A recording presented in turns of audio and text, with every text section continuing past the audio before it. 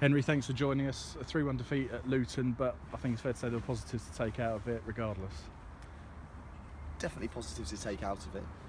First half performance was very, very strong.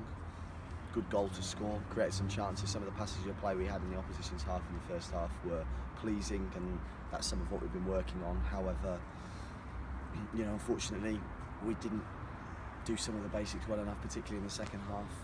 Protection of the back four wasn't as good as it needed to be, which you've seen. Conceded goals off second phases or just in front of the back four, and this team's built its success on making sure that we've got a solid base to play from, and just sloppy decisions, particularly at the start of the second half, has cost us today.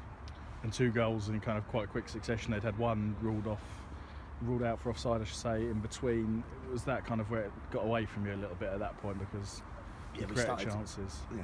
We started the second half slowly, and like I said, we didn't do the basics well. There was a couple of crosses into the box where we weren't picking up the second phases. The protection in front of the back four wasn't good enough. The positive thing we've got is that the boys are in tomorrow. We'll be addressing that immediately, and we've got a chance to put it right straight away on Monday against Plymouth. So say you've got that game immediately against Plymouth. You're going to have a point to prove, and I imagine you're looking forward to getting back out there now and getting on with it again. Best thing you can have when you've had a defeat is to have a game quickly. So what we've got to do is we've really got to start to demand more of ourselves in terms of our work in possession, because when we do that, that's when we play our best football, and that's when we control the game. That's where we dominated Luton at the end of the first half, the sort of final 15-20 minutes of the first half, where we were in control of possession of the football. We were the better side and had more than one chance. We got the goal, but we could have had 1 or 2 more. Second half, we've allowed the game to get away from us for not doing the basics well defensively, and then never really got hold of the football in the second half once we got to 3-1 down, which we know we can. And so, like I said, that's not going to happen overnight. We've outlined to the players the style that we want to play with. It's going to take time.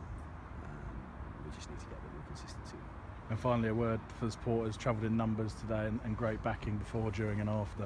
Fantastic. And do you know what the most pleasing thing is as well, was to see how they all stayed at the end of the game, because we're unbelievably appreciative of them, the money they spend to then come and watch us. We couldn't be more disappointed to lose a game of football. For obviously, any time we're going on the grass, we want to win. For ourselves, for the fans, for the club as a whole, but to see them stay like that after and support and show the backing that they've got for the club as a whole and the team is delightful. Brilliant. Thanks, Henry.